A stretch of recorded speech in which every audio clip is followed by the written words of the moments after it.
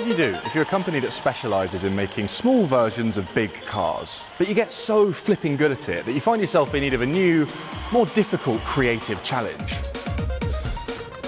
Well, naturally, you start making big versions of small cars, like that. That is the new Tamiya Wild One Max. It is a fully drivable, road-legal version of this iconic 80s remote control car. And this is the Fully Charged Show. The Fully Charged Show is generating positive energy with its live events all around the world. Next up, it's Fully Charged Live Canada. Get your tickets today. Welcome to the latest endeavour of the Little Car Company. You know, there are certain brands who, when they email me inviting me to come and have a look at their new thing, I just reply yes before I've even finished reading the email. And ever since I had a go in their electric micro Ferrari not long ago, the Little Car Company have sat at the very top of that list. And up until now, that's what they've been up to. They've been making roughly 3/4 scale models of legendary Bugatti, Ferrari and Aston Martin racing cars and supercars. This is something a little bit different. A full-sized, two-seater, road-legal version of an iconic 80s RC car. I mean, I'm told it's iconic. I wouldn't know because I'm so bloody young. And this project, just like every other Little Car Company project, it's all about two things. Number one, being painstakingly faithful to the original, and you'll see some examples of that in a moment. And number two, just having fun. And actually, I think the best example of that I can show you is the sticker sheet. Stay there, Chris. Actually, you might need to get back a bit for this. Yeah. This is the sticker sheet. Now, you can order your Tamiya Wild One Max pre-stickered, or you can have it delivered with one of these and apply them yourself, you know, like you did when you were 6. So let's just have a little mosey around this thing, pick out a few details. We'll start with the size. It's about 3.6 metres by 1.9 metres, so a short, squat, but wide vehicle. Really interesting driving experience that's going to make for. A couple of details that the eagle-eyed Tamiya enthusiast may notice are ever so slightly different to the original RC car, other than the fact that it's bigger, obviously, that they've had to make to accommodate road legality are as follows.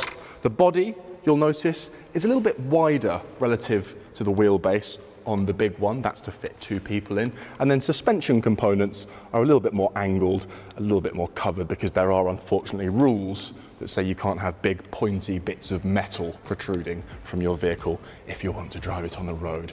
Political correctness gone too far, if you ask me.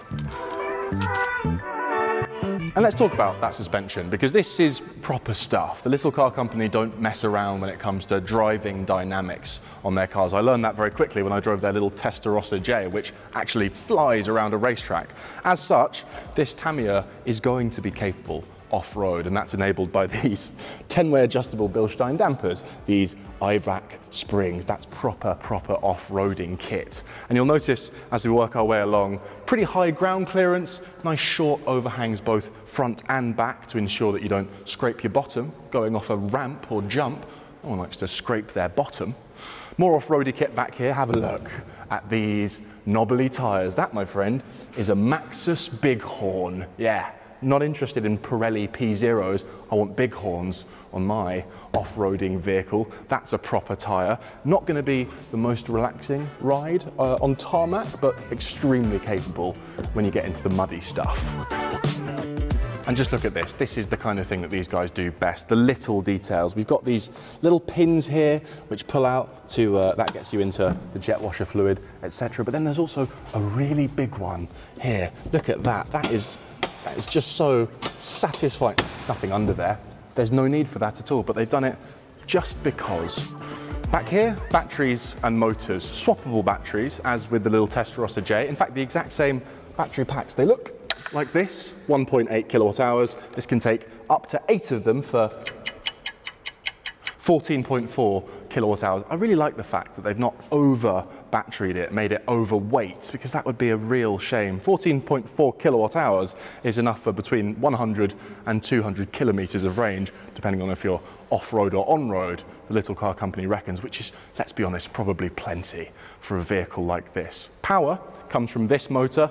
It's sent to the rear wheels only, and it's worth about 38 brake horsepower, which may not sound like a huge amount, but the thing is, this whole car only weighs about 500 kilos. I can tell you, actually, I've seen the prototype being hooned around the track at Bicester by the CEO, Ben, and I can confirm it goes. Also, can we just talk about these? I have an issue with fake grills on EVs, but stick-on vents, I'm okay with those because they're authentic. The RC car had those as well.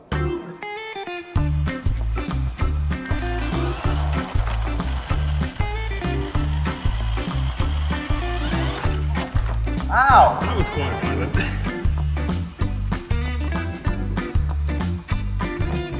I'm going to get in now. It's going to take a while and it's not going to be especially dignified. So while I'm doing that, let me tell you about the road legality of this vehicle, because this is the first car that these guys have made that is actually allowed to go on the road. And I'm so glad they've done that, because their previous creations are so exquisite that they deserve to be used more than just on people's private airfields or wherever on earth they're being used currently. This is actually going to be an L7E category quadricycle, which is the same category as the Microlino, the City Transformer, the Carver.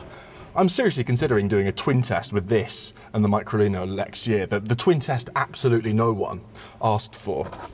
Of course, there will need to be some modifications made to make this vehicle road legal, and that's where the optional road legal pack, hang on, comes in.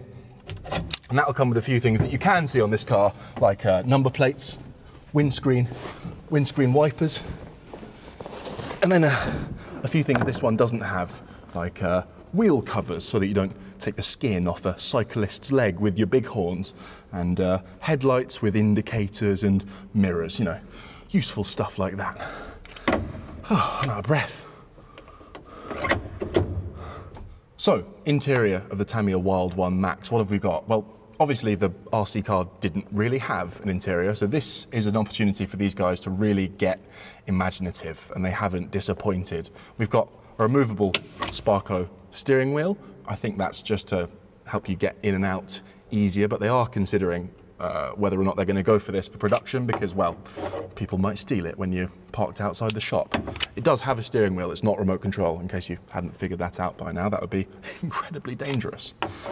What else? We've got these super deep Cobra bucket seats. These really hug you in, and you're going to be grateful of all that bolstering when you're sending it over a sand dune sideways, no doubt. Lovely carbon fibre finished dash on these 100 launch edition cars with a plaque to tell you which of the 100 you've got. Can we just talk about the fact that they're making 100 launch edition cars? It speaks to the fact that these guys have had a lot of interest in this project. This is no one-off plaything. They're going to build a fair few of these.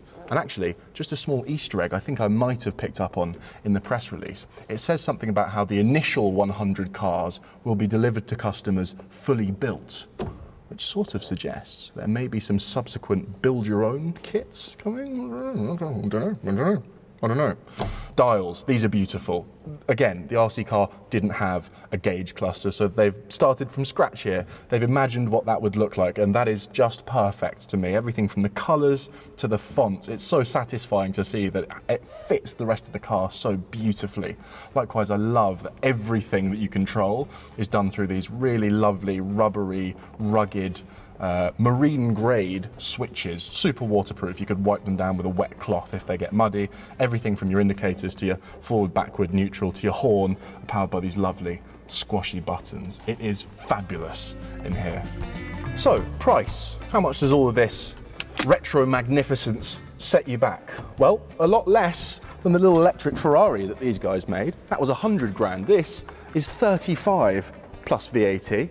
And included in that price is a brand new remote control Tamiya Wild One, which they've recommissioned just for this special project. And look, I don't have 35 grand lying around for a toy, nor do I get the nostalgia hit from this vehicle because, again, dead young. And by the way, if this video has filled you with nostalgia, this is your reminder to get your prostate checked. But even in spite of all of that, I'm just so glad that this thing exists. It's just fun for fun's sake, and we need more of that in the electric future. And if you want to see a bit more fun, check out this video with the little car company's Ferrari Testarossa J. Bye!